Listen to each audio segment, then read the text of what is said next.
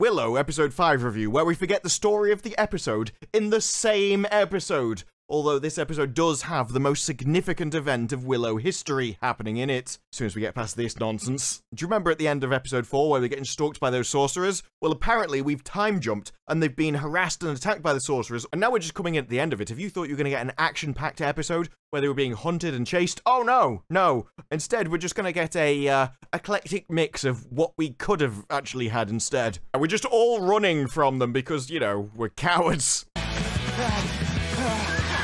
Elora and Demon Boy are running from a bird who's also running.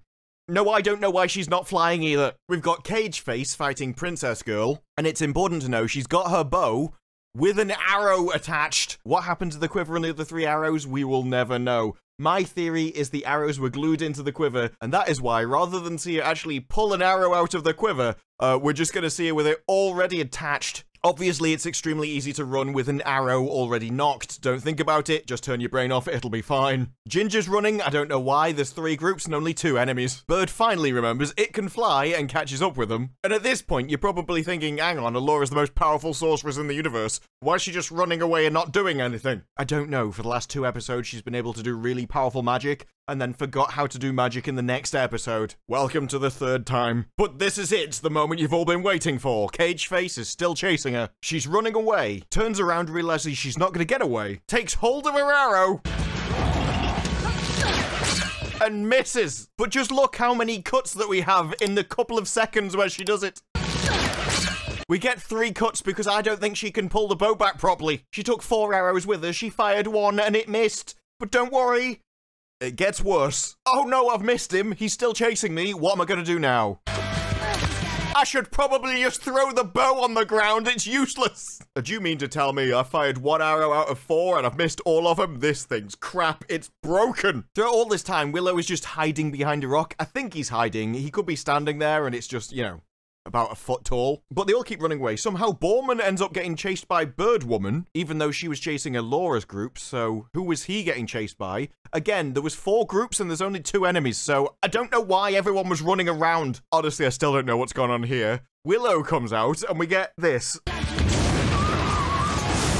I am not kidding. That's a flamethrower. He's holding a flamethrower. You can see the metal with the nozzle on the end. Is his backpack supposed to have a petrol tank in it or what? When I was watching it the first time, I'm like, oh, that's a magic spell. That's supposed to be his wand. That isn't a wand. That looks nothing like his wand. But we get this as he literally just annihilates her with a flamethrower. Like I said, clearly not his wand. And it's several times throughout this episode, I'm like, someone's taking the piss. And it turns out, yes, they are. I mean, I half expected him to say, yippee-ki-yay, motherfucker. What the hell is that? Don't worry about it. What do you mean, don't worry about it? Just ignore it and never mention it again for the rest of your life, how I had this flamethrower, or why in the future, whenever I get attacked by any enemy, why I'm not using a flamethrower again, because it clearly didn't affect me. I didn't fall over like when I normally use magic, because this isn't magic, it's because I've got a backpack flamethrower. Just don't worry about it, turn your brain off, it'll be fine. I'm supposed to say that, not the pissing show. But it's not over, because we've still got Cage Face to deal with. But obviously, Princess and Stable Hand react to Cage Face with the kind of decorum that you would expect of 2 strong, independent female warriors. Yeah, that's about right. So they run off as well. There's just a lot of running off in this. I said I didn't think it was meant to be a wand. He's got a tube going into his backpack. He's actually meant to be having a flamethrower on him. Where did he get that from? This is important information, and they're just like, time jump, but they'll assume that it happened when they weren't watching. So somehow, running randomly in different directions, they all end up at the same place. But given we've already had them meet up randomly in a forest before anyway, I suppose it's just a magic part of the universe. It's not bad script writing. How long can they keep this up for? I don't know, but he was chasing you. He's about 2 foot behind you. How did you lose him and why wasn't that on camera? Crone won't let them rest until they have Elora and have killed us. This crone's beginning to grow on me, I've got to be honest. We can't outrun them, so where can we go? So they're getting chased by deadly enemies they need somewhere to escape to. Is there anywhere they could possibly reach in time? Into the wildwood. What, you mean over there?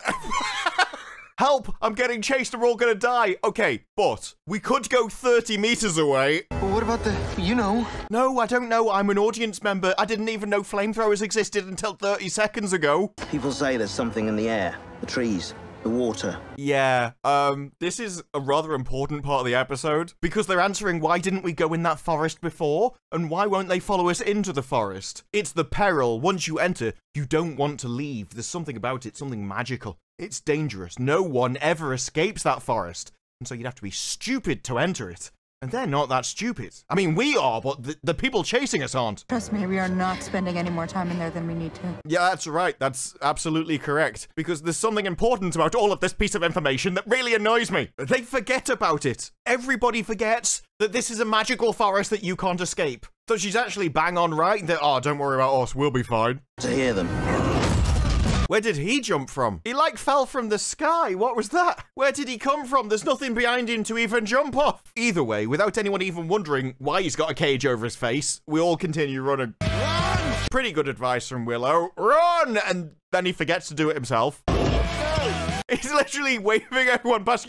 Go on first. You know, it's because he's lower to the ground, so he's got better center of gravity. It really allows him to speed up. Willow is 100% getting caught by that guy. Oh no, somehow he's ended up in the front of the group, even though he was at the back of the group 2 seconds ago. How slow are you running? Oh, I'm just out for a casual jog.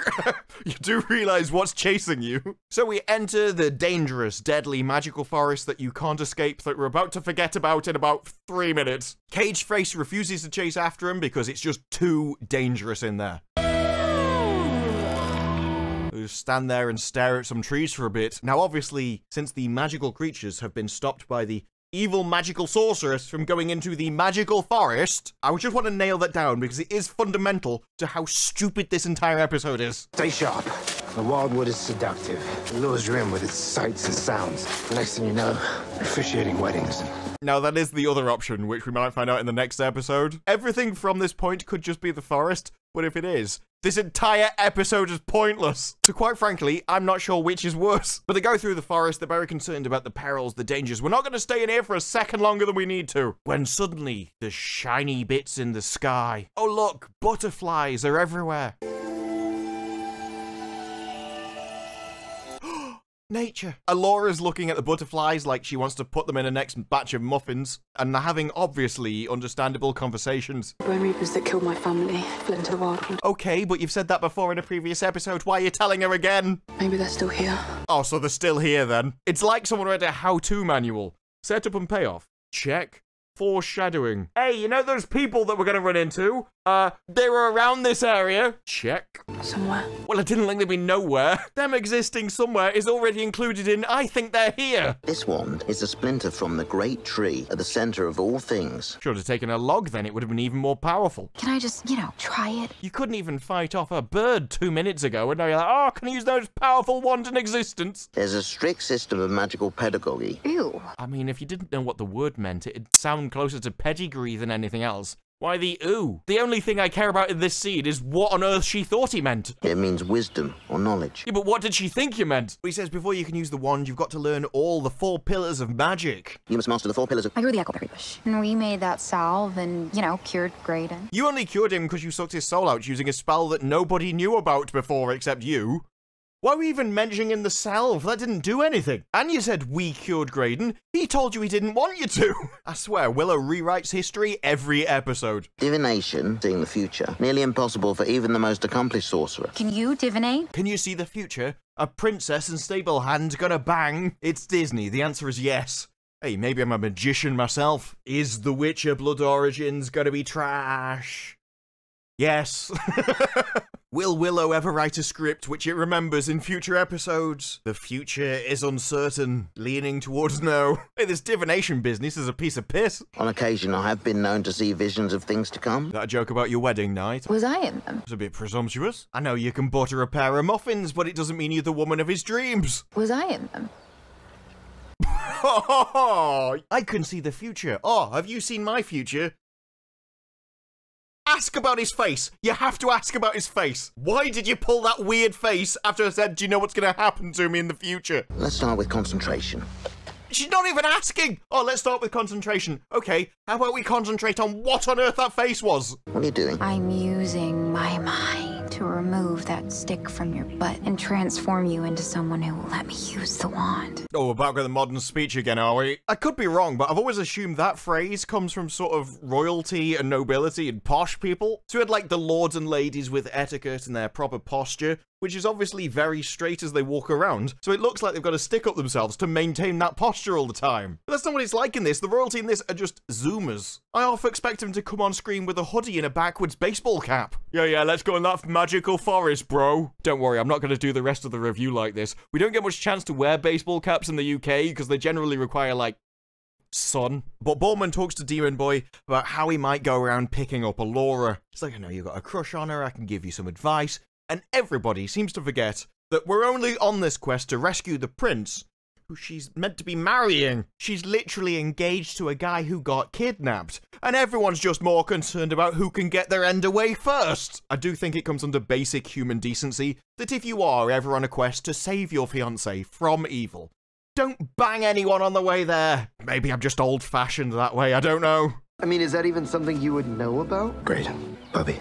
Women are the central preoccupation of my life. And how's that going for you? Because at the start of the series, you were in prison. And as we find out later in the episode, his life before that wasn't good either. So, I don't know. Maybe you need a hobby. Foreman, this turns out to be another one of your side quests. So help me, I'm going to cut out your heart. See that passion it evokes? I don't know whether that's passion. Princess just being generally evil is kind of her default mood. If anything, the time to worry around her would be if she was nice to you. Yeah, but how do you do it? Okay, first of all, the most important thing to understand about the fairer sex. Okay, they sort of be good. And this is going to sound counterintuitive, but trust me, it's true. I'd assume he was going to say bank balance, but I'm not sure banks even exist in this universe. They love it. They love it when you start the first bank of a fantasy realm. Well, that's never a good sign. Maybe he was going to say a strong jawline, but that's taking it a bit far. Anyway, Foreman, what do they love? Your jaw to be attached to your face. Basic, but it's true. No, Foreman, finish that sentence. What do they love? But we never find an answer to that sentence because obviously when you see skulls in the area, it's generally a sign that something's about to go horribly wrong. They don't normally go this horribly wrong though. Everything's just a bit too coincidental. Listen, guys, I'm begging you to trust me when I tell you that no matter what happens next, I have a plan. Have you ever sat round in a ring in the middle of a forest and you could have sat absolutely anywhere on Earth, but you just end up choosing the one place where this happens? And everything will work. Oh yeah, you're surrounded by people. They were just all sitting under blankets in a perfect circle around some logs, and you just happen to walk into the circle and sit in the middle of it and wait for them. Those people didn't walk up to him. They didn't ambush them as they walked past. They were just crouched on the forest floor in the hope that someone would walk along and sit in the exact spot they needed them to where they were circling. This better be a magic delusion, because otherwise that is ridiculous. So they threaten them in the usual manner, you know what that is, where you just hold a really, really blunt axe to someone's face, and they're taken to the village, which is in the magical forest that no one can escape from. Built an entire city, including walkways. Gotta say, the local decor, pretty standard from what you'd expect in the countryside of Scotland, and we get so many skulls on trees that it just makes me want to go and play Darktide again. But they're approached by a massive, jacked, absolute tank of a man, and you know who he is? He's the leader. Just joking, this is a Disney production. Borman. Laurie. Toth's first name is Laurie, but for some reason he's insecure about it. Yeah, we gotta humiliate him instead. I mean, why in a ravaging warband would the most muscular guy be the leader? That's just stupid. Now, boys. Play nice. Oh, a high-pitched voice. I wonder who that could be. You don't look dead. Ah, yes, with such witty dialogue as that, you could only be the leader of the camp. You can imagine my surprise when Toth came back and said he'd run down Tyr as lean cut out. Wait, that Toth is the guy from the first episode which spoke to Borman. How'd you work that one out? You can imagine my surprise when Toth came back. I imagine that is a surprise because no one's supposed to be able to leave the forest. So how did he leave the forest and go all the way to the shield? Which presumably is a really long way because now we've time jumped and had 4 episodes. So they must have travelled a long way away from it, surely. It's not like you can pop there in a day and come back again. Not in that super speedy wagon they had. They must have travelled miles. And we're still forgetting the fact that no one can leave the forest. 4 kids and a beanpole that looked exactly like Thraxus Borman. Definitely referring to the first episode then, aren't you? If you're not vigilant at each moment, I swear you will not survive. You are entitled to an explanation. No one gets out of Skellen alive. No one's supposed to leave the forest either, but apparently people are popping out all over the place. Lines of skeleton in the mountains, run by the trolls. Oh, now we've mentioned trolls. Every time they mention something, it appears later in the episode, which implies that it's the forest doing it. So that if the forest is doing it, it still doesn't make any sense. I'm going to enjoy this. Do I get to ask at any point why you've got a tree on your forehead? I'm just wondering. If you're thinking what I'm thinking, you're thinking. So am I. I doubt that very much. Take him to my tent and make sure he's well tied up. I don't know. See, that kind of sounds like we're on the same page. Look, I'm just happy that Boorman's finally found a lady that's not locked behind a vault. I mean, he talks a big game, but safe cracking to get at one did look a little bit desperate. And the others, do you want them? Or should we just fire up the old skull-boiling cauldron? You have a special cauldron for that? I mean, yes, we want to boil your skulls, but we don't want to contaminate the food cauldron with it. We're not animals. You can tell by her horrified expression she thinks separating the two is just taking away taste from the muffins. That's my missing ingredient. It's why the prince loved me so much. Oh, hey up, someone's pissed off Karen again. She's got a bee in her bonnet, and that makes it your problem. I mean, can you imagine meeting a new group and Kitt is the first person that you come across? Be like, oh, well, I was just going to introduce you to this fun fair, but now I've met you, I just want to wear a skull as a mask. I wouldn't be surprised if Kitt was what started the Bone Reavers. I'm Kitt Tanthalos of Tir Asleen. I'm Queen Sorcia's daughter. Just look at the crazy eyes. Oh, congratulations, you popped out of somebody. What, do you want, a medal? Scorpia, actually. It's her sublime eminence. Scorpia's fine. My brother was abducted from our castle. How do those lines go together, and why does she have a tree on her forehead? I'm so confused. We literally had, I'm a queen, my brother was kidnapped. Where did that come from? I live in a forest, love. What do you expect me to do about it? Now, if you did want access to my lumber mill, then maybe we'd have something to negotiate about. My brother was abducted from our castle. Wasn't us. Was it? It was servants of the Withered Crone. Okay, but why are you telling her your life story? You're talking to her like she's a D&D player. You're trying to catch up with the story as efficiently as possible. But the thing is, we've been watching the show, dear. But she explains my brother got kidnapped, we're going beyond the Shattered Sea, and this is our mission, so please, let us go. If you could find it in your hearts to let us go, I am sure my mother would repay the favor, and you can keep Boorman. What? They wear people's skulls as face masks. What are you doing? I mean, I have said on multiple occasions that Kitt is evil, but if you wanted proof, then this. She'd even look at her face. Oh, you can keep Boorman. Kitt has got confused between saving her kidnapped brother and the Hunger Games, where only one of them can survive. She's just going to slowly off people as the series goes on, one at a time. That's why she only had 4 arrows. It was to off the last 4 companions. I think I can probably get the others killed by just environmental damage. He's, like, the worst. That's your reason for offing a companion? He's the worst? You're worse? Yeah, so if you could get my friend and boil his skull, even though he's been a lifelong family ally, because, you know... Ew. You're wasting your breath. They don't have a whit of mercy about them. Who are you speaking about mercy to, you crazy evil bitch? Look, it's no use trying to negotiate and sacrifice one of our close friends.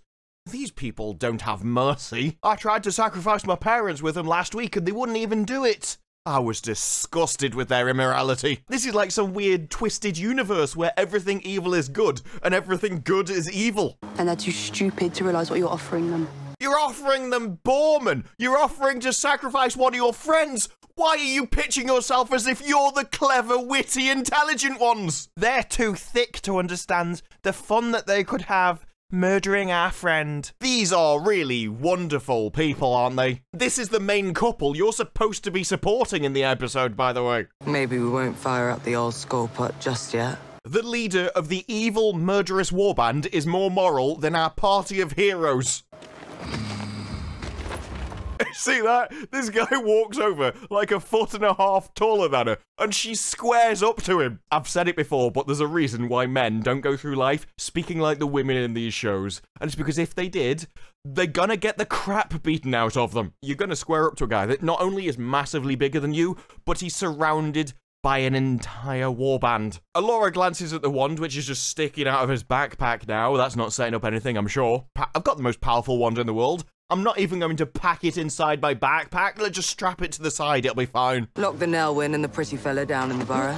I mean, maybe I just don't 2022 very well, but pretty fella. Is that what his character's meant to be in the show? The looker. But keep this one here. She'll make good sport. She'd last about 2 seconds next to that guy. I don't know how much support you're going to have. But Boorman's in her tent and he's tied up to the central pillar, desperately trying to talk his way out of this. Firstly, can I just say, you look wowzer. Haven't aged a day in, what's it been, 80 moons? You have. Yeah, I mean, you have as well, but he's just lying to you because he's tied to a pillar. There's a reason why we still talk about men in their 50s and 60s aging like fine wine. Whereas on the other side, they start jabbing paralytic agents into their face. You haven't aged a day. It must be the bobbles. I can't work out why you look so young. Maybe it's that stunning resemblance you have to Peter Capaldi as the Thinker. I remember a lean, hungry kid, so eager to please. Still eager to please. Alright, love, calm down. This isn't your only friend's DMs. I can't work out whether I want to boil your skull and wear it as a mask or sit on it. I thought you were dead. I wept. When I found out you weren't.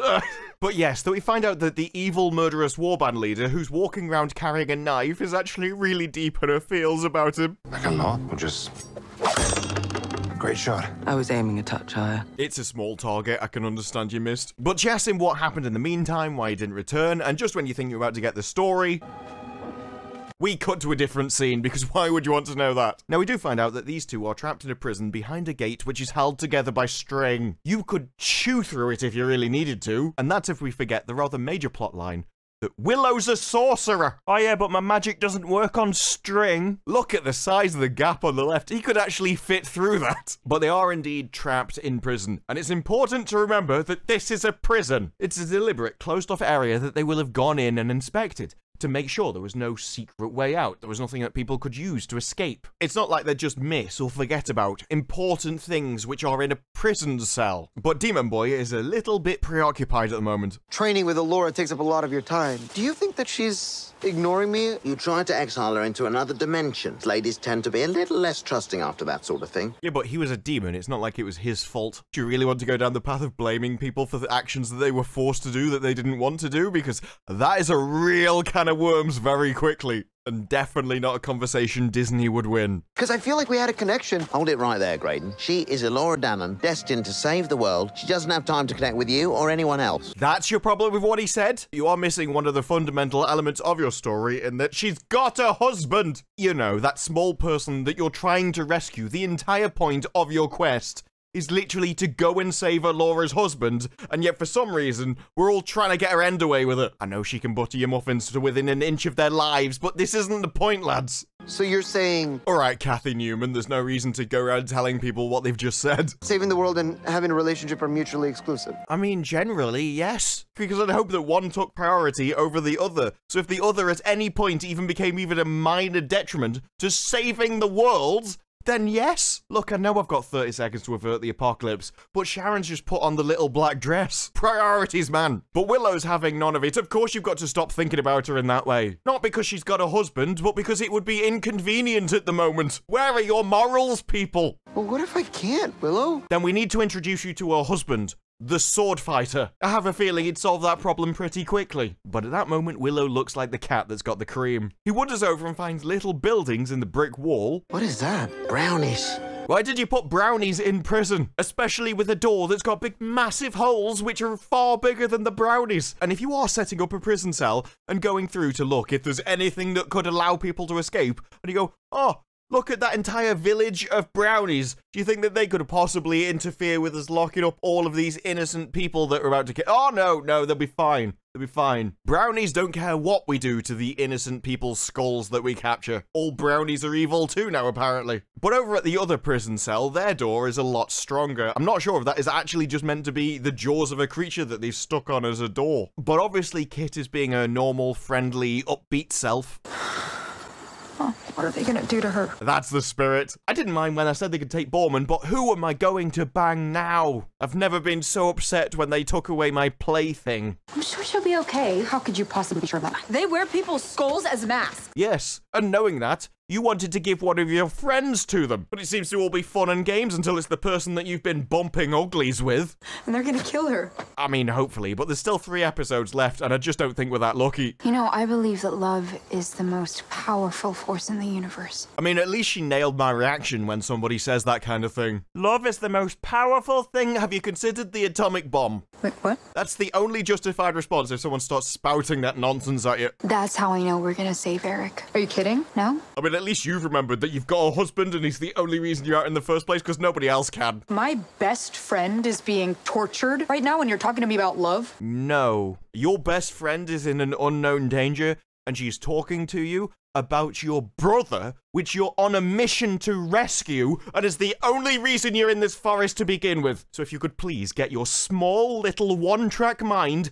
out of the gutter of whatever mysterious bodily fluids you could get yourself involved with today, maybe we could just focus on something more important. Oh, right, because you rolled around in the grass with my brother a few times? Jade is we're friends. Yeah, it's that episode for them. The show is desperately trying to make out that this is the first time they've ever done anything, all because it forgot what they did in the first episode. You're gonna be a great night. Well, we've already gone through this once because they've been doing this for years, but no, apparently it's all just the first time and we've got to go over it again because episode 1 wasn't enough. Just like Kitt, the show really wants it to be shoved in your face. We pretend not to know, sometimes even convince ourselves we don't know, but deep down we know. Why would any of you even care about any of that? I'm just so desperate to convince myself that the two people that hold hands every night aren't doing anything. I mean, that is some powers of self-delusion you've got there, but this is 2022, so it's not as if it would be in common. I feel sorry for her, for loving someone who can't love her back. Because you're a deranged bint. You're the most evil, deranged person in the entire party, and all of us just want to heat up the skull cauldron ourselves. You don't know the first thing about her,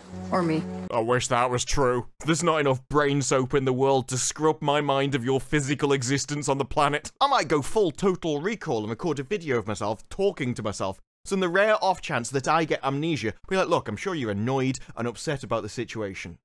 But look on the bright side, at least you don't know the first thing about this person. That makes you happier than you can actually remember. But Elora's like, haha, I stole the wand that was just sticking out of his bag. I can't remember how to do magic and I've never been taught it, but we need to get through that gate, and so I'll probably just magically remember somehow like I did before. Back at Borman, and he's describing how he got out of the mines. I fought my way out. Well, there's an image and a half. It's a surprisingly apt analogy for what watching Willow is like, to be honest. I always say I enjoy doing these reviews, but that's after it's finished and uploaded and completed. You get that sense of satisfaction. But filming them is very similar to this. Desperately struggling for breath among the fetid air of filth. But he goes through making up a story about how he fought his way out rather than hiding. He says he desperately wanted to get back to her. We get his story of what's going on compared to the images on the screen. So this is him desperately wanting to get back to her. It's basically a shampoo advert. A shampoo advert where they want to make him look like a moron. He had to stop and save a couple of innocent traveling passengers. Yeah, they thought their bed springs would be dangerous, and so he just had to investigate. No, love, I think we proved they're safe. I mean, I know he said earlier in the show he was successful, but he's got an entire group of 4 of them going here. Framed as a criminal. I have a feeling falling over and knocking one of the guards in armor isn't going to end well for you. So he's telling her all the reasons he couldn't get back to her, but really he went to a bar, was chatting up a load of people, fell over on a guard, got caught, and got sent back to the cell where we found him at the start of the series. And employing my not inconsiderable powers of persuasion. I mean, are you sure you want to? I mean, I know she's a queen, but you had 4 people back at that bar, mate. It's not as if you didn't have any other options. Not inconsiderable. And she should know, because she's had so much to compare it against. But then we get an incredibly stupid question.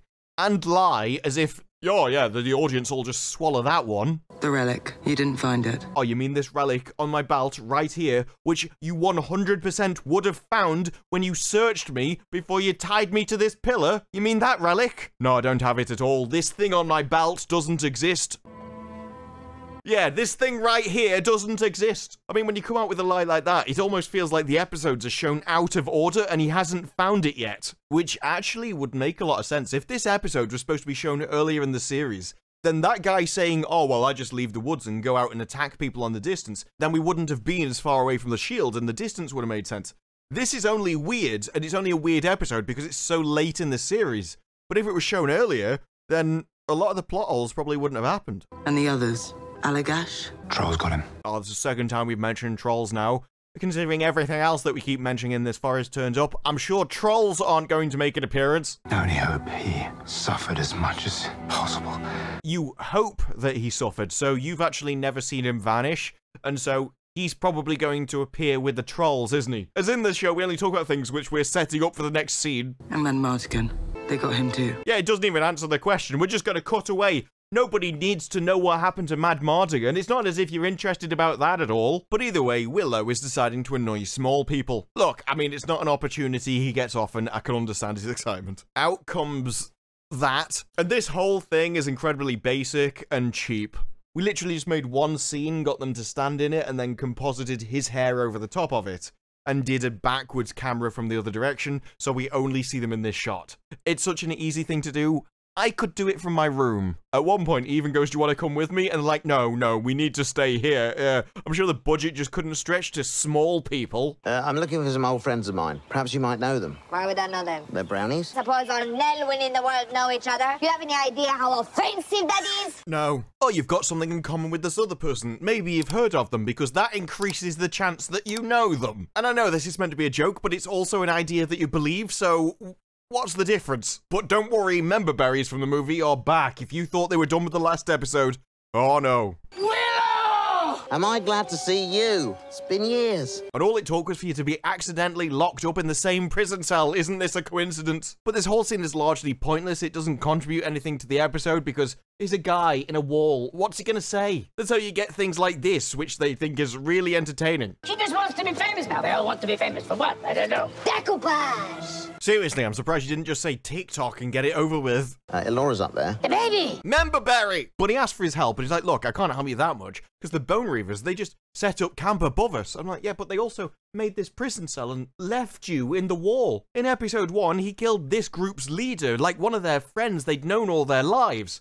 They don't even seem bothered about that. I'm not sure they remember that he died in episode 1. But now it's like, oh yeah, they moved in, they made this their prison cell, they left us alone because, you know, we're all friendly with each other. They're nice people once you get to know them. The Skull Cauldron victims that they lock up in this same area, we talk to them, they're nice, but they don't stay long. I find that helps, it means we don't get too attached. But Willow, the sorcerer, had to be reminded that he was a sorcerer and could use magic by a brownie. With Sherilyn's wand, we can create fossil. I better go and get that so I can use magic to escape through the twig door made of string. I couldn't think of that on my own unless a brownie reminded me of it. Oh, and it's been stolen. That's a problem. It's not as if he could do magic without the wand. All I'm saying is if I needed a twig to do magic to save my life, then I would definitely bring 2 of them. And I don't know if anyone remembers the flamethrower we had at the start of the episode, which linked to his backpack, which was the fuel source. Well, I don't know where that fitted in either. Oh, crap.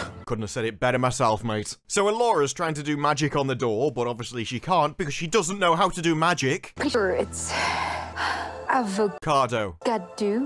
Avocado. Someone is taking the piss in this show, I promise you. There's just one guy in the writer's room laughing his ass off, desperately trying to see what he can get away with. Yeah, I think I can make the showrunner swallow this one. This'll be funny. Are you just making that up? What are you doing? Weapon safety, love. What are you going to do next? Look down the end of it? Okay, you're just going to point it at your own head. Oh, fine. Who knows, maybe we'll get lucky and it goes off. Why are you smacking a twig? What are you doing to it? Telling it it's been naughty? Oh, I think it needs its batteries changing. It's not a TV remote. You don't just press the buttons harder. Avocado. Okay, maybe it did work after all. Who knew that magic wands were just basically remote controls you had to smack when the batteries weren't working? But during this time, Borman has been subjected to a rather vigorous interrogation. Well, that can't be good. No, it cannot. I mean, it's in Willow. Was anyone expecting anything to be good? We're in episode 5. If you haven't learned from history at this point, you never will. But they escape the cell. You insulted me with your sarcasm and your magnificent beard. Can't even remember him being sarcastic. Although at least his beard does actually look real. Unintentionally. Meanwhile, Kitt and Elora's escape has gone really well as they are already surrounded. And Kitt's like, I'm sure I could take you all on. I don't know where they've got the swords from because we never saw them fight anyone in the first place. And let's face it, it's Kitt. She couldn't fight a way out of a paper bag. We don't want to hurt anybody. And have you considered not making this show? Because quite frankly, it's painful. And if anything, we've learned that you and magic, the only people you're going to hurt is from your own incompetence. All we want is she. Where is she? I'm here. All I want is the stable hand. Has anyone seen her? Hello? I'm over his left shoulder. I'm literally in your eye line. Hello? I know I could have shouted out at any point previously when I saw you being surrounded by people with swords, but I thought I'd just keep my mouth shut until you said my name. I'm sorry, I couldn't see you. You were 10 meters away. So the evil murderous warband just allow her to walk across the camp because she's waving around a rusty piece of metal. cut her loose. I don't know if you're aware of this, tiny little child, but you're not the one in control here. Even your own framing looks ridiculous because of the sheer size difference. I will melt your face off, Lori. Oh no, please. Don't point a twig at me. I'm scared. We have a saying about people who make empty threats. No, you've got it confused. She's empty-headed. But they take them all prisoner and she's desperately trying to free herself from the bonds. Oh, look at me wiggle against these ropes. Even though there's a very clear, massive gap that I could have just pulled my hand through at any point in time. But at that moment, she breaks free. Because if there's one thing that an evil warband that goes out into the wilds and kidnaps people all the time wouldn't be able to do, it's tie a rope around people's hands. They just don't have any practice with the knots. It's understandable. But she grabs a knife and decides to take the leader hostage. Doesn't quite go to plan, though. I'm lots of fun, and I've been waiting for this for a long time. I have a feeling you say that to all the girls. I'm gorgeous. I'm all yours. Oh, this went in an unexpected direction really fast.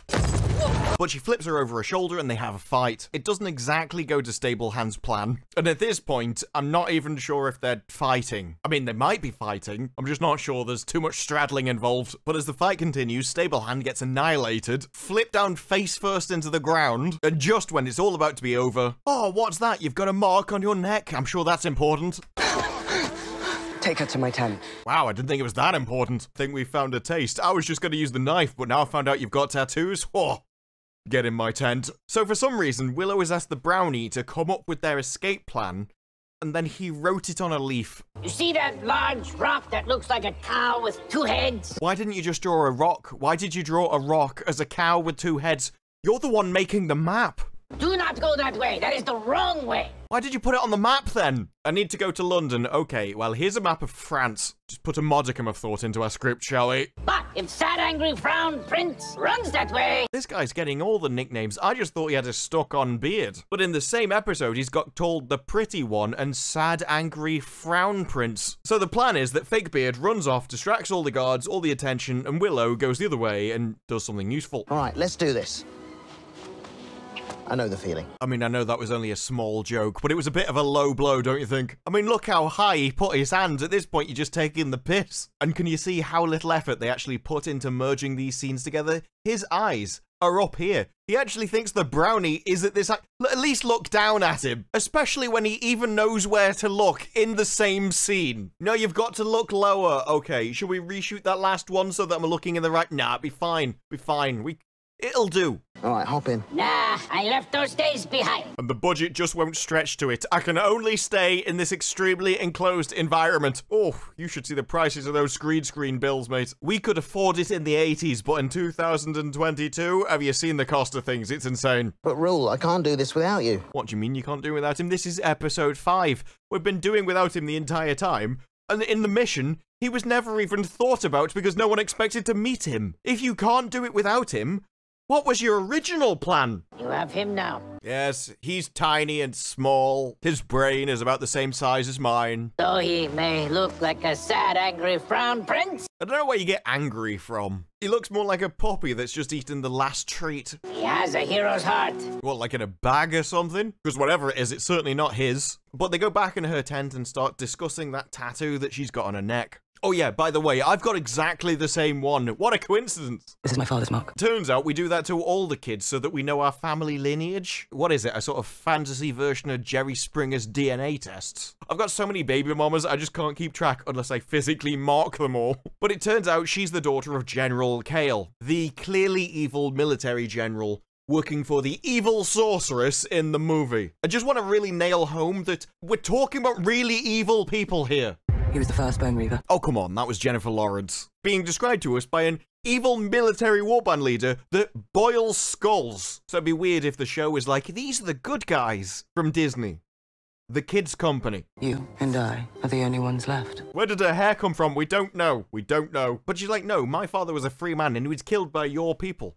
Turns out, actually, Madmartigan killed him. Because remember, Madmartigan, the hero, the great guy that everyone loved from the first movie, he was just an arse, really. We've got to destroy his character overall. No, he just goes round and kills families now. He was the real bad guy of the movie. Don't you understand? Good is bad and evil is great. Your mother was killed by the Rangers that kidnapped you and took you to Tyr Asleen. They're the bad guys, the good guys in the TV show, which are actually trying to save the world. They're actually the baddies. And even though you actually work for them and you've been the soldier for them your entire life, don't you know, you should go and turn on the people that have raised you, because it turns out they were bad all along, despite the fact that your parents were evil. I remember that you used to count the stars before you went to sleep to make sure there was just as many up there as the night before. I mean, that sounds not only entirely stupid, but really, really time-consuming. 25 trillion and 1, 25 trillion and 2, 25 trillion and 3. She must have been knackered. Bavmorda served the crown. Bavmorda made a pact with the slaves of Galadorn. She'd help them overthrow their masters in exchange for their loyalty. Oh, well, that's all right then. I mean, as long as they were evil and did horrible, evil things for an evil sorceress to innocent people that didn't deserve it. But they got the freedom, so it's fine. That makes them morally good people then, doesn't it? They had an excuse and that makes them the good guys. People do whatever's necessary to be free. Yes, and that makes them evil, you crazy immoral bint. That means they're not responsible for their actions. It's not like they should be held accountable for their own decisions. That's crazy talk. There's a power imbalance, and that makes evil good for some reason that we haven't quite discussed yet. And after, when Nokmar fell, those who survived fled. The armies of Tyr Asleen and Galadorn, they pursued us. Based. You were literally an evil empire that ruled the entire place and wanted the destruction of the world, the subjugation of the people, and to make everyone else's life a living hell. And when they finally overturned your evil rule, they made sure that you couldn't regroup to come back and do it all over again. And you're like, oh, the good guys were stopping us being evil. This was horrific. Now you got what you deserved. I'm not sure why I have to sit here and listen to the evil person complain that they were subjected to justice. They feared us. They feared you because they knew that if you got a single ounce of power, you would make their lives a living hell. As they should. So why are you complaining then? Even she's like, you know, if we did get back in charge, you should see some of the things that we would do to those innocent people over there. It would be magnificent. By the way, feel sorry for us. Sooner or later we rise up. And so they were making sure you couldn't. Why take me with them? What better way to prevent an uprising than to steal their future? I mean, if she's their future, you didn't stand much chance. Raise children to believe their captors are their saviors. Make them loyal. Make them soldiers. No, you've got that wrong. Steal their futures, make them raise children. Because now you're making them rear the next generation that will reinforce the future of your empire. But if you just get someone like her and make her a soldier, you just end up with a really weak soldier. That's not really useful at all unless you just want kind of cannon fodder. But now we've discussed how the evil people, actually, we're not evil. I mean, we would have been evil and we were stopped from being evil, but they stopped us from being evil, and that means that they're evil because they stopped us. The good guys won, and that means that the evil couldn't triumph, and that's a bad thing for some reason. There's a huge thing in Hollywood about trying to make evil good, but this is one of the most mask-off examples I could possibly show. The entire tent scene there was disgusting. It gets worse, because Willow and Demon Boy are escaping. We have to hurry, we have to save Elora. Focus! Yeah, she's got a husband. We've no idea what we're walking into. Yeah, that's the problem about it, not the fact that he won't shut up about someone who's got a husband. I need you thinking with your head, not your heart. Why did we have to lose the little dwarf when we could have lost this guy? They stripped him of anything that could have made him a possibly interesting character. And now, they've just made him rampantly lust after someone that's got a husband. If a character in your hero squad doesn't have any positive traits, don't give them negative ones, because it makes them impossible to like. But for some reason, there's a massive party going on, and everyone's jumping up and down doing jazz hands. We wouldn't want to do anything else. It might bring on anxiety from people. Jazz hands. I mean, apparently that passes for dancing in a forest. So they're sneaking up, and I don't know what their plan is here, considering the entire place is right in front of them. How are you going to take them all on? But they get a couple of weapons, which is definitely going to help against the entire town. It appears we've yet to be detected. What stunning perception skill gave you that idea? Was it the fact that they all had their backs to you? Did you cast like an invisibility charm on us? They've got their backs to you! How are you expecting to be seen? Do you think they've got eyes in the back of their heads? What's happening is that they really don't care about us. To be fair, I know that feeling boiling exceptionally well. But Elora comes running out of the crowd screaming, Willow! Yeah, apparently everything's fine now. We're all friends with the incredibly evil people. Look, I know they go on raiding parties and just kidnap innocent people so they can boil their skulls and wear their faces. But we're friends now because, remember, this is the same group of people that killed their lifelong friends they'd known since they were tiny little babies in the first episode, and they don't even care about him. What a poor bloke. Yeah, everything's fine. We're all friends. We're just having a party because she's a bone reaver. She's one of the evil people. I'm sure she feels conflicted between, you know, the rampant evil people that want to dominate an entire region versus the people that stopped them, which raised me my entire life and treated me exceptionally. So then we get this scene, which is only beaten by buttered muffins. Elora, I feel like you're still too cute, Minnie. Yeah, I was just thinking that the massive Jack guy that absolutely wouldn't be the leader of a military roaming warband, he was just too much of a man to exist in the show, wasn't he, really? Am I crazy? No, you're not crazy, Toth. You just have a very well-developed palate. Yeah. Now come with me as we go to pick out some strappy shoes. Lock toward Tuatha. Yeah, that's just her using the most powerful wand in existence to stir some soup. They better be some good muffins, because she started well, but she's becoming more insufferable as time's gone on. Which I'm pretty sure I predicted that they'd do to her in the first episode, actually. She'd become more like Kitt. Ugh, you're such a dad. Which would be a good thing. And you'd think would be appreciated by someone that didn't actually have that as a kid. You're actually really well behaved in the first episode. How did you turn into this by episode 5? You know, it's a party, it's a celebration, suddenly everyone's fine now, among all the evil people that go around kidnapping innocents from outside and boiling their skulls. These people killed my friends, but you know, they gave me a dress, so now I'm happy. Kitt decides to get jealous that Fancy Woman and Town Leader are talking to each other, despite the fact that they're both sisters. It's okay, Kitt, I think you're safe. Although this is Disney, so at this point I'm not so sure. Slaves of Galadorn, conscripts of Nockmaar, all we have ever wanted is our freedom. That's not true. You worked for an evil sorceress to subjugate an entire land of innocent people and went around killing them all. Are we the baddies? I just want freedom and to be left alone. If you just want freedom, why'd you send raiding parties out to kidnap innocent people so you can wear their skulls? That our children would not have to live in fear. But you go out with raiding parties to make other people's children live in fear. This is literally the evil guard going, I don't know why everyone doesn't like me. Why won't they just let me paint all the walls red? Why does everyone have to struggle and make my life so difficult?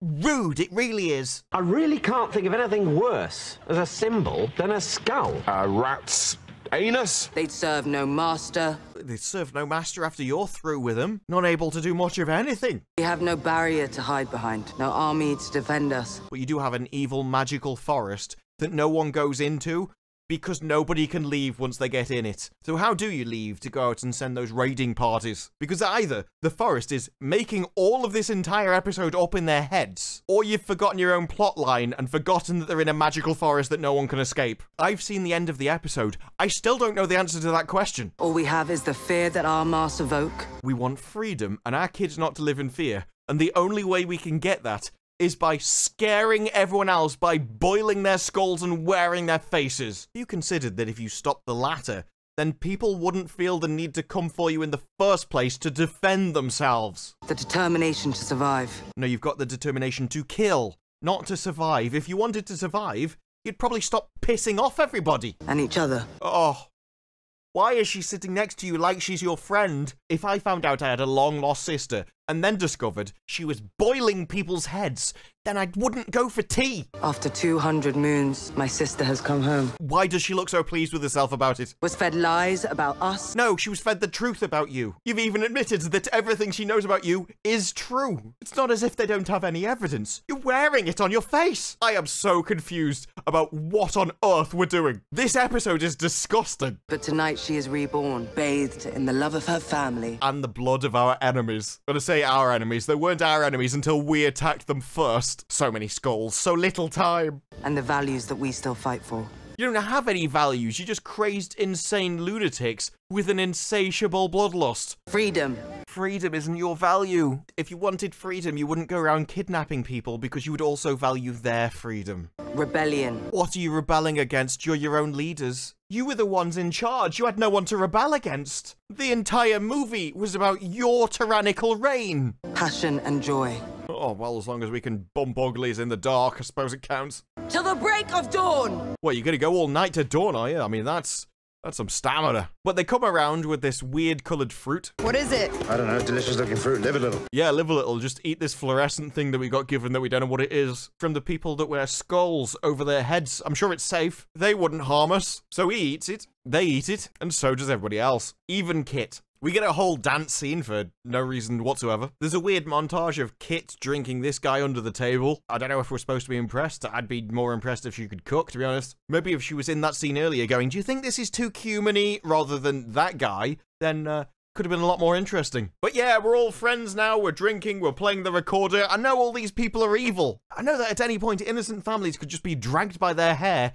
into the village that we're making friends with. But you know, we're the heroes, it's fine, we'll just do it anyway. It's what a hero would do. So obviously there was something weird about the fruit as Elora starts to hallucinate, and fake beard guy gets a shave. Now, I don't know whether it's just the bandana, but I kind of like probably put it back on, dude. Is it good? Yeah, because if I wanted fashion advice, I'd definitely be getting it from these 4 people. What was it about them that made you decide you wanted them to give you a cutthroat shave? Just curious. Do you think she'll like it?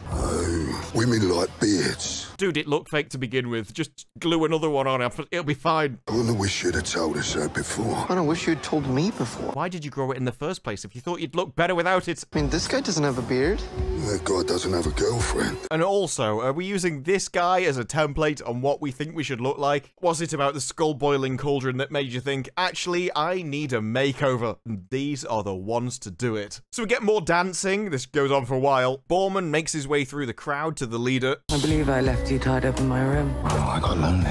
What am I going to do with you? Time back up again. Doesn't sound like you'd have too many complaints. I could have come back, but I didn't. I was ashamed. Yeah, the sudden honesty coming across a bit weird. He decides to open up, tell her the entire story, unleash his whole heart on her, because that always goes well. But obviously, this is a fantasy show, and so it actually does. She asked him to stay, and he's like, I can't, I've got a quest. But I'd like to come back. I can make you stay, you know. You don't need to make him stay. You're in a forest which no one can escape from because it's cursed. Why have we forgotten the plot of the episode and the reason why we entered it in the first place? Make you my prisoner. You're all prisoner of the forest. You can't escape. It's a magical forest. I already am. Oh, careful, I'm gonna be sick. Now, weird demon boy sees this going on and takes it as proof as I should take that guy's advice because it worked for him. Weird. There's truth plums for you, I guess. Oh yeah, the truth plums. The weird colourful fruit that they all ate just makes everybody tell the truth. Do you know how bad an idea that would be at a party? Bad enough with alcohol already, and now you want people to be magically compelled to say everything they think to people. So, does my bum look big in this? Yes. Yes, it does. Actually, for some reason, people think that's a compliment nowadays, don't they? You used to have to say no to that question, and now you're just supposed to go, absolutely, dear. Seriously, I'm amazed you can fit through a door. Why did Social lie to me? It's far kinder for a child to believe that their parents were nice people, rather than absolutely pure evil. They were doing you a favor, dear. Did you know? No. But I suspected. How? It's not as if you could have known the original stories, or even the events. You're the same age. And you didn't tell me. To be fair, you didn't tell her most things either. You were only there to send to spy on her. And why would you even bother? Hello, I'd really like to bump uglies with you, but first, let me tell you about your evil lineage. At best, you would have thought I was crazy. And at worst, it would have broken your heart. I'm not sure why it would have broken her heart either. Oh yeah, you know, these people that raised me and trained me and fed me and treated me really well my entire life, they also saved me from evil. That makes me so upset. Well, you're certainly the expert on breaking my heart. Where did that one come from? When has she ever done that? I can't even think of a single example. What's going on? You can't just walk off without explaining yourself, you crazy cow. So we just cut to Demon Boy explaining himself. I still don't know why she's broke her heart. What's happened? When? But Elora creeps up on him. I saw you kill your brother. Yeah, but to be fair, he was a demon then as well. When I kiss. That never happened. You never kissed him. Ever. Not once. I mean, you got close and there was a lot of heavy panting, but you never actually did. I pulled it out of you. There you go. You should have said drained him. I could have got a better joke out of that one. I told you I was sick as a kid. So it wasn't you that killed your brother, and it wasn't you at Nockmar either. Bingo. That's exactly what he's saying, and that's exactly what happened. Do you understand how demonic possessions work? So who are you? Well, he's that guy there. He's just not the demon that was in his body before. This isn't complicated. I guess I'm still trying to figure it out. Oh, you're just as moronic as she sounds. This is ridiculous. Okay, let me know when you do. See, if you'd given her her answer, then we could have just skipped to the next part, you know. The bit where she reminds you that she's got a husband, but for some reason, she doesn't seem to remember that at the moment. I never leave home without a good digestive tonic and at least 3 pairs of clean socks. But Willow's being the life of the party, telling stories to a load of people. Along comes Demon Boy. Aren't these people lovely? Not long ago, we were scared of them. You should be scared of them. They boil people's skulls and kidnap innocent people from the wilds. You should be escaping as fast as possible. Especially this guy. Yeah, that guy. Yeah. Do you remember when you were telling me that story about how you went into a village? Yeah, and just burned down everyone's houses. Oh, it's a laugh a minute what it did. Oh, laugh a minute. I know we're not really friends. Not even a little bit. But I'm pretty sure you're not evil. What do you mean she's not evil? She's very clearly evil. If anything, she fits right into the crowd. Do you not remember the start where she went, oh yeah, can you please let us escape? But don't worry, you can do whatever you want to our friend over there. How evil do you need to be in this show before you actually do classify as evil? Because at the moment, it seems like you just need to save some people. You're not as useless as I thought you were. That meant to be a compliment? I mean, you're still useless. You're just not as useless as I thought you were. Well, I was wrong. Oh, somebody stop the presses. It took magic, but finally she said something sensible. We need to clip that one because that's a once-in-a-lifetime opportunity. I don't think she's ever going to admit that one again, despite the fact that it's true all the time. Yet again. But then she decides to ask Elora for relationship advice, because she knows so much about it for some reason. This is someone who won over a guy with muffins. I mean, it doesn't exactly seem like the most complicated of strategies, but somehow no, she's supposed to understand how to get two deranged lunatics together. What do I do? Talk to her and apologize. For what? It doesn't matter. Of course it matters. Never apologize for something that isn't your fault, to anybody, ever. Why would I want to hang around with someone who would make me apologize for things which I don't know what I've done and aren't my fault in the first place? They sound like quite a massive arse. I think I'm better with them way over there somewhere off in the distance where I can't see them anymore because it's beyond 10 foot and are past someone's shoulder. Just say the words. Why? If they're that petty and inconsiderate, what's the point? I'm sorry. Why, though? She doesn't even know what she's sorry for. Tell her that you understand. She doesn't understand. Tell her that you want to get better. At what? And that you'll be there waiting for her. Unless I walk into an evil fortress, in which case I'll be like, look, could you just let me leave? You can do whatever you want with her. She's the last one left in, you know, Hunger Games. When she's ready for you to prove it. That's all horrible advice. That's like rampantly disgusting, horrible advice. Wait, could you say that all again? No, don't. Please. Save us all. But for some reason, she decides to go and follow through on that advice and apologize for something that she doesn't understand and then say that she understands. I'd stick to cupcakes, darling. You are a good person. Tell you what, you can tell he's been drinking, can't you? You're my best friend in the whole wide world. How good you are. I don't know if I am. I mean, I've done some bad things. Don't say that. We all have doubts and insecurities. He's not talking about doubts and insecurities. He said I've done some bad things. This show doesn't even consider boiling an innocent person's skull to be a bad thing. So what's he done? If even the show thinks it's bad. What kind of depraved antics have you been up to, mate? But then, of course, we reach the final humiliation. It's easy for you to say you're Willow of Good, greatest sorcerer of the world. I'm not actually. I never was. Mediocre at best. Yeah, oh, by the way, I'm just crap at everything I do. I mean, I know that I did actually just melt the faces off multiple enemies simultaneously and can do that whenever I want. But I'm just crap. I am actually crap at everything, don't you know? Oh, please, Disney. Why can't you just humiliate me some more? Add a couple of zeros to my bank balance. It'll be fine. I don't care how much you destroy the IP or my character. But you defeated Bavmorda. But he goes through the whole story of Bavmorda and how he actually didn't defeat her. She was defeated by her own incompetence. I built my entire reputation on that one success. But it was a pretty massive success, wasn't it? You literally saved the entire realm from an evil tyrant. I mean, I don't know. I think I'd dine out on that one for a while too myself. Have you heard about that time I saved the world?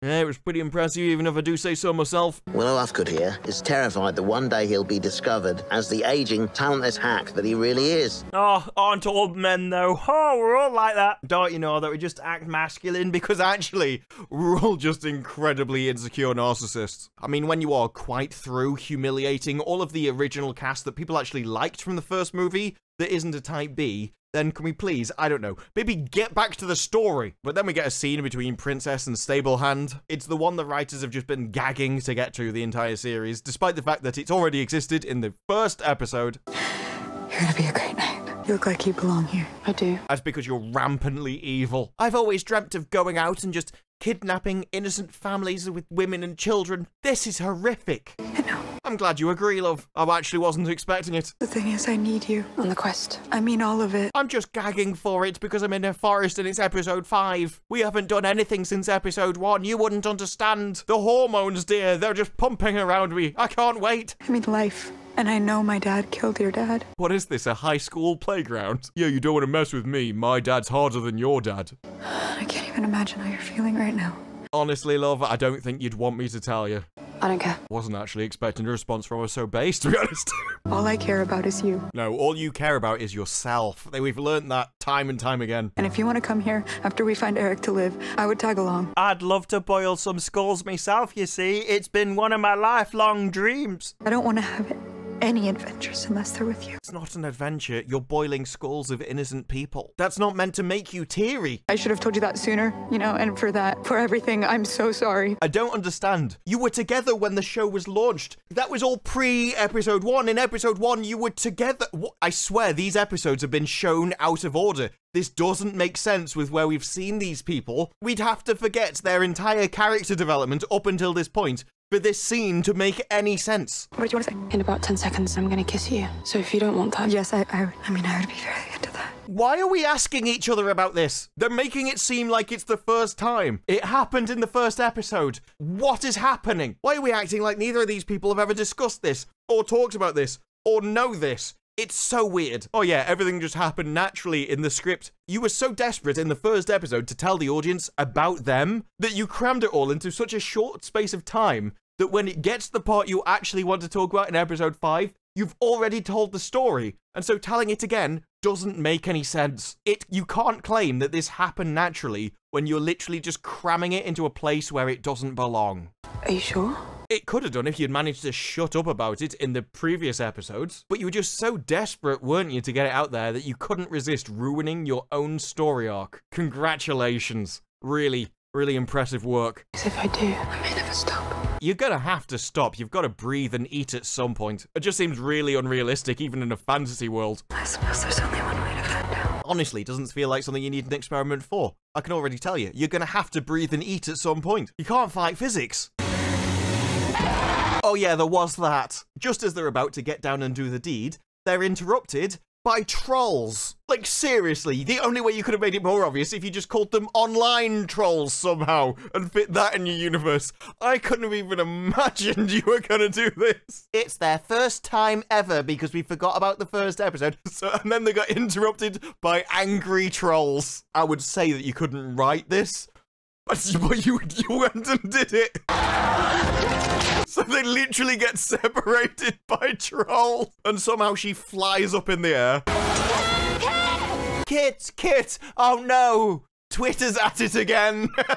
So she runs back to camp, and the trolls are everywhere, taking loads of people, just dragging them all into the forest, and the town's running around screaming as if, oh no, this is what we normally do to everyone else. I can't believe that the trolls are actually doing it to us. This is disgusting. Can't an innocent group of evil murderers just live free in the forest without someone coming to attack them?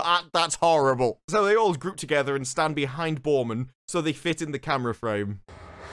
Trolls. That's the reveal that they're trolls, and I wet myself laughing when it said that the first time. I had no idea what the creature was, it just knew that it interrupted them, and trolls. Although I have to admit, it was a better reveal than She-Hulk. If you're gonna come out and take the piss out of trolls online, then it's far better to do it in this way than to just put them in your actual story as actually just normal people. Although I do find it interesting that now 2 Disney series, almost back-to-back, came out and had trolls as the enemy. And I would have thought that when they were talking about trolls, they did just mean the creatures and wouldn't even actually relate it to real life at all, if they hadn't deliberately made that entire scene really important and then had the trolls interrupt it. But the morality of this episode was disgusting. I can't believe we've made friends with the main villain of the first episode that literally killed a childhood friend. It's disgusting. And even after the quest, they want to come back. Why? Well, you know, I'm kind of a bit related to them. I don't know this person, whereas I know I was raised nicely. But this person is apparently blood, and that means you can just give up everything. I'm even going to join them in their horrible deeds later on, apparently. And that's all good for our heroes to do. It's disgusting. And this episode forgot the main point of its plot, which is why it all happened in the first place. The forest can't be escaped from. That's why the evil sorceress wouldn't let them go into there, because she knew it was magic. And we're left with only really two conclusions. Either the forest is magic, and all of this was a delusion, and the next episode, because we're not out of it yet, or the writers forgot their own storyline because they got so busy sniffing their own farts. But maybe they didn't. Maybe this episode was trying to be clever, which doesn't make any sense, because if it was a magic forest that wouldn't allow you to escape, then the people would have lured them in and they would have made them stay. They wouldn't have actually allowed them to go out and leave and carry on questing, only to come up with another story and have to constantly create new reasons to stay in the forest. That's ridiculous. It's always going to fail. Give them a nice place where they'd want to stay would have made sense. So I don't think this is a delusion, but it might be. They might be trying to be clever, and it might have actually remembered their own plotline. It'd be pretty incredible if they did. Even if their own plot comes true, we've wasted 2 hours of an 8-hour series, which is ridiculous, and quite frankly,